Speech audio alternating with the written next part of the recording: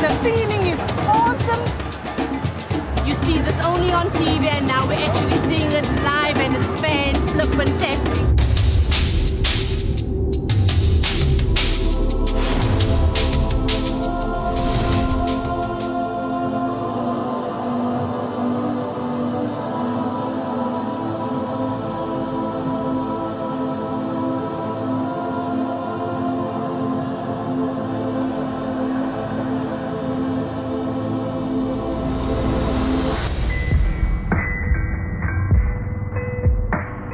Okay, so this is my neck gear.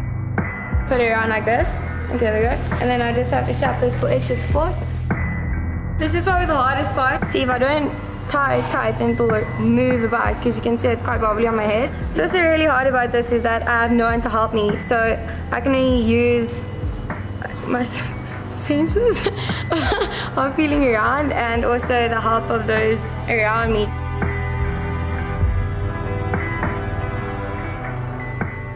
Gorgeous. I am the African queen.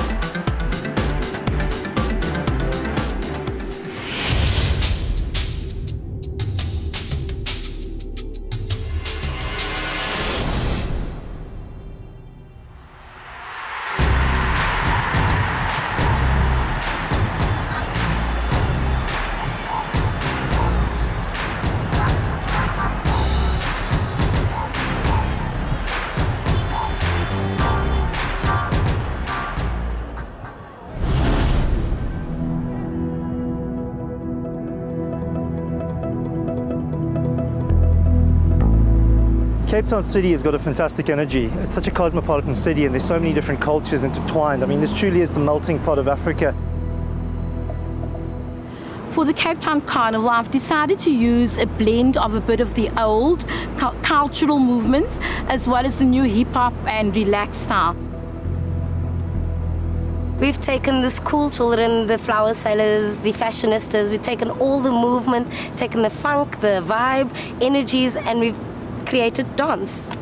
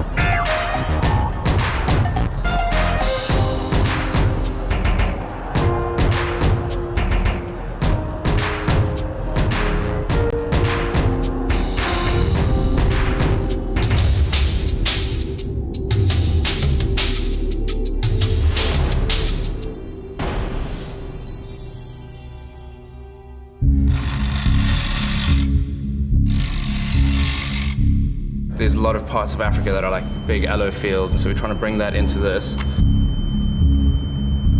It's a very hard and pointy kind of plant. So our thing is to try and make it not look aggressive. It's just going big. I'm thinking Dragon Ball Z kind of feel. Each each leaf is hand sculpted, and then we place it onto like backpack rigs that we've built. Lightweight, not heavy, so I'll be able to deal. For our king, it's like we want to give him size and strength. He's going to be big, he's going to be twice the size of any of the other people. And then for the queen, we want to soften her up, like soft and beautiful flower up on top of this float.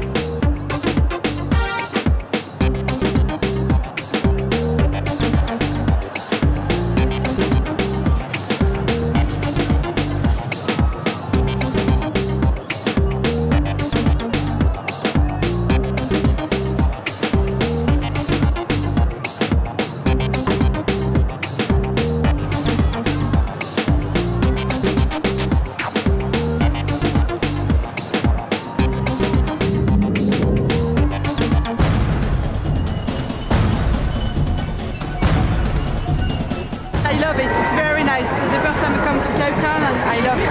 Proudly South African. I love the carnival.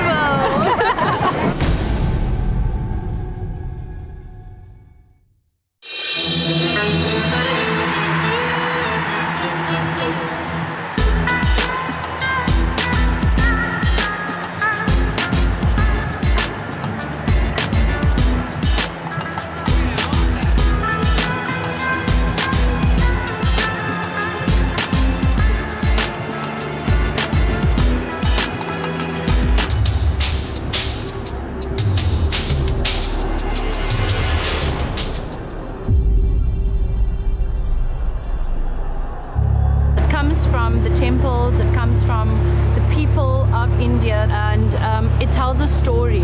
It just has such beauty in the hand movements and the steps. A hand movement like this would show beautiful, and obviously your face would show beauty. You'd have a hasta katakamukaha that would also tell you a bee coming to the flower. We have definitely kept our spice, not just spice as in the powders or the fragrant spices, but the Indian dancing, the food, the culture as it is.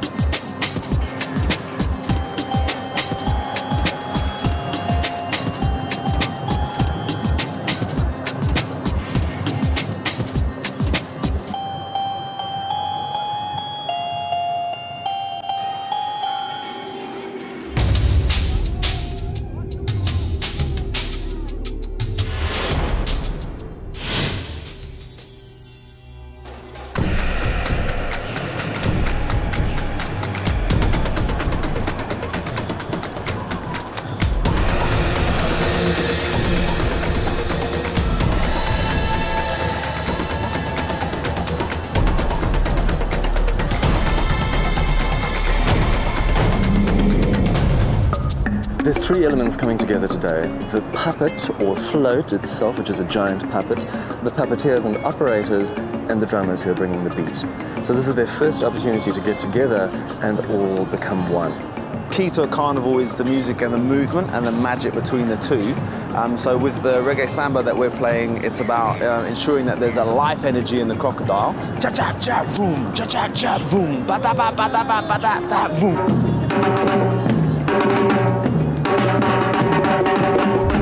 And that's what we call the Oladome.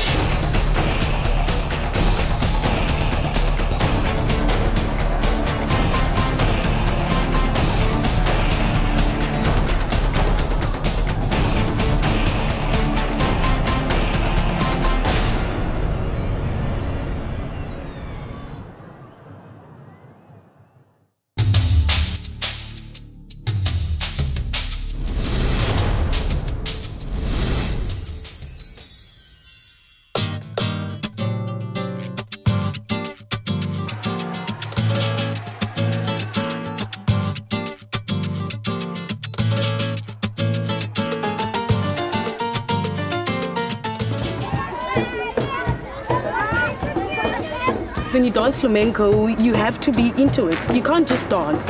You have to express what you're feeling. Groups that are dancing with us, you feed off their energy and you get their excitement. So it becomes less about the technicalities and more about the passion and the excitement to actually be part of something bigger than just dancers in studios. We get to dance with professionals, so that's a great experience by itself. We wanted this to fit in with the flow of what the flamingo float is about. So we wanted to have this graceful feature, you know, and also this very well-timed little dance, almost to say, to go with the dances that's working. I want to see the learners enjoy themselves. I want to see them entertain the audience and make this an experience of a lifetime.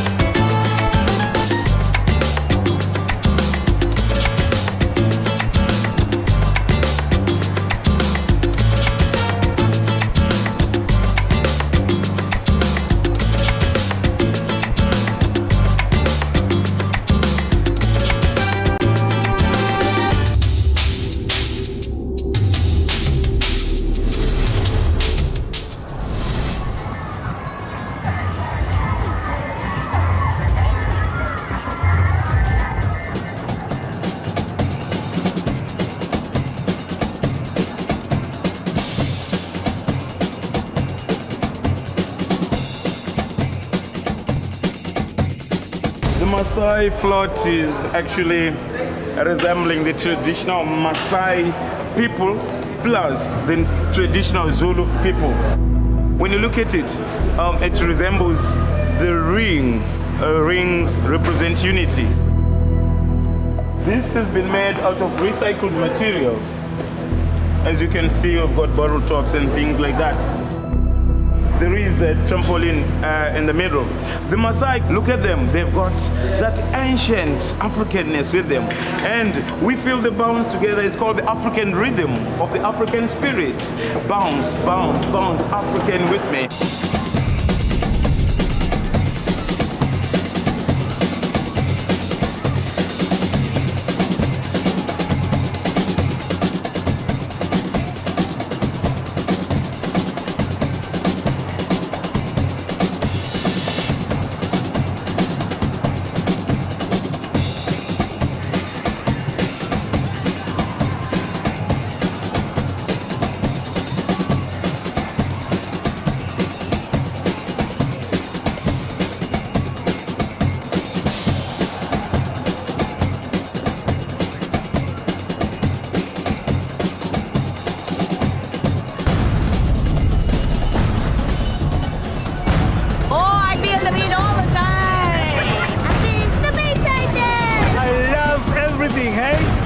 Especially the girls.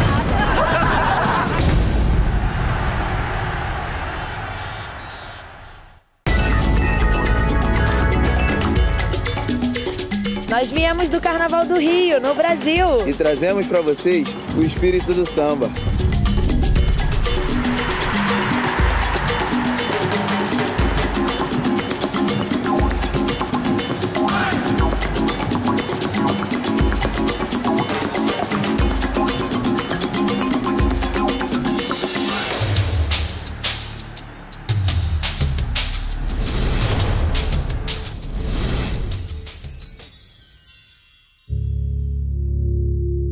Jungle is all about vibrance, energy, color. We used plant shapes, insect shapes to get the designs, both for the makeup and for the costume designs. So the two tie in very nicely together. My color scheme was basically, the brief was to match the costumes. The gold was a little bit of artistic license just to make the thing stand out a bit more. The body paint, the costume, the headpieces, all of it tying it together is to just create that total wow factor.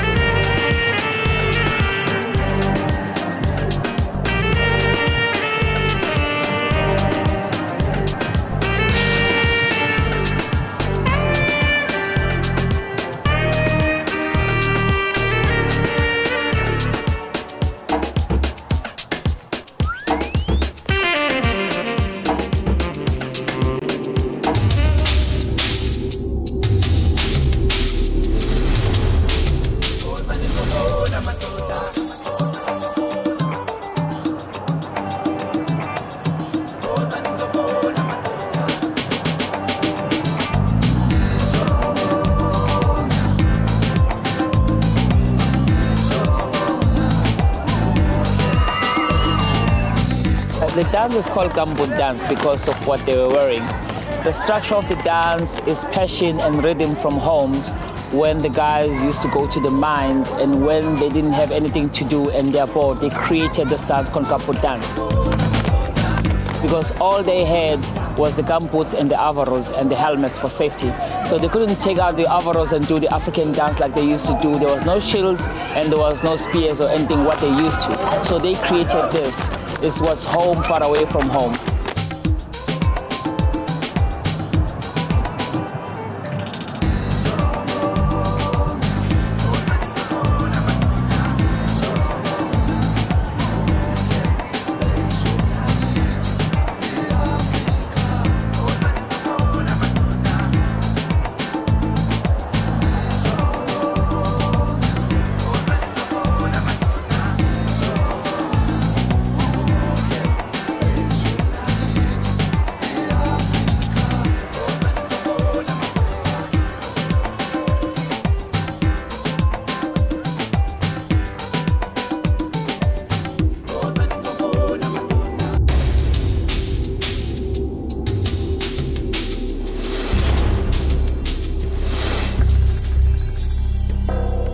It was such a pleasure speaking to Janet and meeting her and hearing her point of view as to what all the seamstresses do as to making the costumes and just taking yourself outside the box and thinking about all the work and effort that goes into making these costumes. Like we're wearing the costumes, but all the energy and passion that goes into making it is really something amazing. The headpiece takes long. Because I mean, yeah. Just to do the hand sewing on that takes about... Hand sew? Yes, that is hand sewed to it. Wow. It's stuffed with filling. Yeah. And then it's hand sewed on it. Well, when I saw it together, I immediately thought Aladdin. Who doesn't love Aladdin? They all want to be Aladdin when you're younger, and I get to be that Aladdin on the nights. It's something different, and when it's done, you can see it's alive.